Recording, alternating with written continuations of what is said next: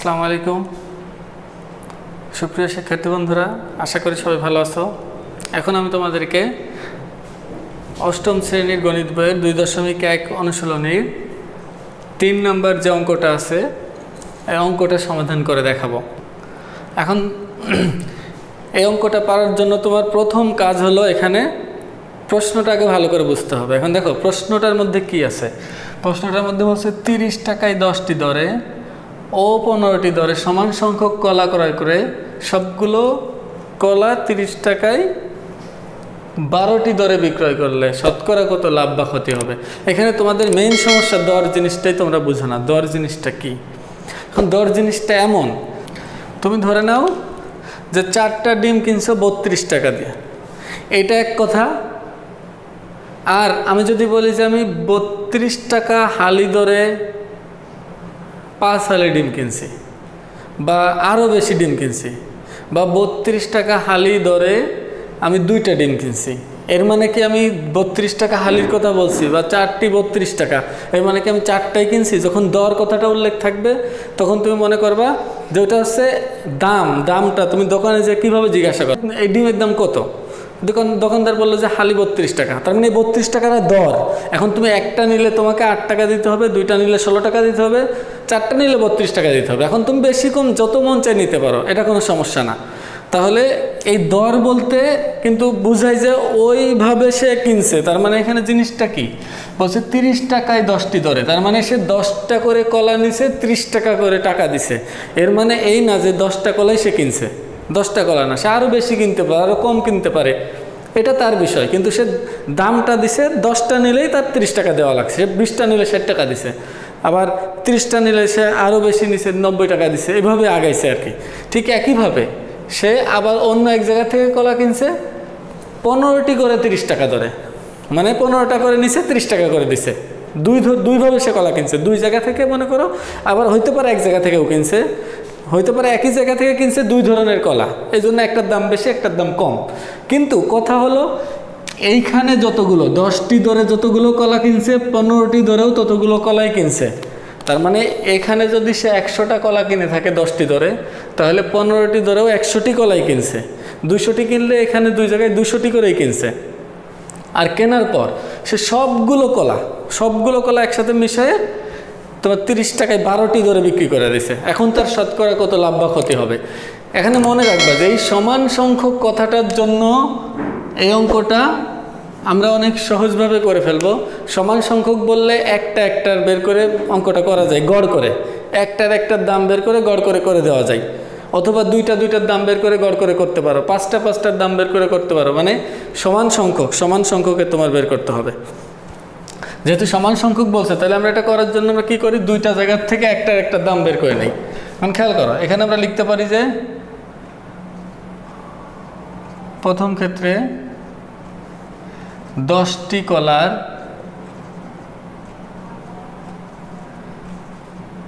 ক্রয় মূল্য 30 টাকা। সুতরাং একটি কলার ক্রয় মূল্য 30/10 টাকা বা 3 টাকা।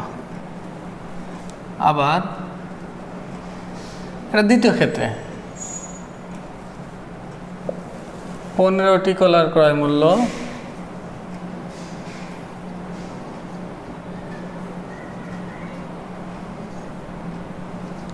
30 টাকা।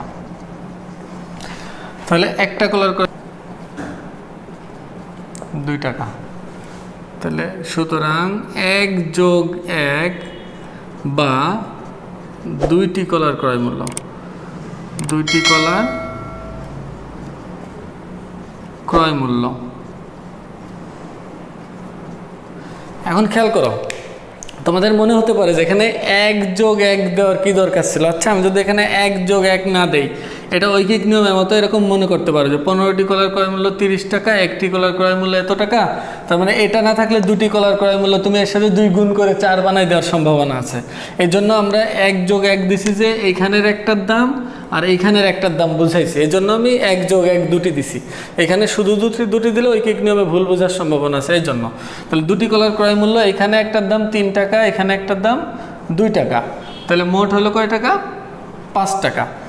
আচ্ছা, আমি ক্রয় মূল্য বের করে রাখছি কয়টা? দুইটির, আমি দুইটিরই রাখবো। এখানে দুইটার ক্রয় মূল্য 5 টাকা বের করছি, তাহলে ওখানে বিক্রয় মূল্য আমি দুইটার বের করি, দেখি কত কম বেশি আছে। তোমরা একটা জিনিস খুব ভালোভাবে মনে রাখবা, সেটা হলো তোমরা যখন লাভ ক্ষতি বের করতে যাবা তখন সমান সংখ্যক জিনিসের ক্রয় মূল্য এবং বিক্রয় মূল্য তোমাকে বের করতে হবে। সমান সংখ্যক বলতে এখানে আমি 2টি কলার ক্রয় মূল্য, 2টি কলার গড় ক্রয় মূল্য আমি বের করছি। গড়ে 2টি কলার ক্রয় মূল্য এটা থাকবে। আর আমি এখন যদি 2টি কলার বিক্রয় মূল্য বের করতে পারি তাহলে আমি বুঝতে পারবো লাভ হচ্ছে না ক্ষতি হচ্ছে। তাহলে এবং 30 টাকায়, তাহলে ওখানে কয়টা ধরে? 12টি ধরে। তাহলে এবং 12টি কলার 30 টাকা। তাহলে একটি কলার বিক্রয় মূল্য 30/12, তাহলে 2টি কলার বিক্রয় মূল্য 30 গুণ 2/12 টাকা, তাহলে 6 5 6 30, তাহলে এখানে 5 টাকা। এখন খেয়াল করো, এখানে 2টি কলার ক্রয় মূল্য 5 টাকা, আবার এখানে 2টি কলার বিক্রয় মূল্য 5 টাকা। তাহলে আমি যদি এখন লাভ বা ক্ষতি বের করতে চাই, তাহলে ক্রয় মূল্য থেকে বিক্রয় মূল্য বাদ দিলেও 0, বিক্রয় মূল্য থেকে ক্রয় মূল্য বাদ দিলেও 0। তার মানে এখানে লাভও কিছু না, ক্ষতিও কিছু নাই, মানে লাভও হচ্ছে না, তার ক্ষতিও হচ্ছে না। তাহলে এখানে লিখে দিও, যেহেতু ক্রয় মূল্য সমান বিক্রয় মূল্য, সেহেতু লাভ বা ক্ষতি কিছুই হবে না। ঠিক আছে? এখন তোমরা এখানে দেখো, এরকম অঙ্ক কিন্তু এখানে খেয়াল করো, এরকম অঙ্ক অনেক থাকে। এখানে আমলকি দিয়ে থাকতে পারে, কলার জায়গা বিভিন্ন রকম দিতে পারে, যে টাকায় এতটি ধরে আমলকি, অনেক সময় বলে টাকায় 5টি ধরে আমলকি ক্রয় করে, টাকায় 6টি ধরে বিক্রয় করলে কত লাভ বা ক্ষতি হবে, এটা অবজেক্টিভ দেয়, তোমরা করতে পারো না, তোমাদের এটা অনেক সমস্যা হয়। তোমরা মনে করো যে 1 টাকায় 5টি ক্রয় করছে, 1 টাকায় 6টি বিক্রয় করছে, তার মানে তো এখানে তোমার একটা আমলকি লস হচ্ছে, এরকম বা একটা আমলকি লাভ হচ্ছে, এরকম ভুল চিন্তা করো তোমরা।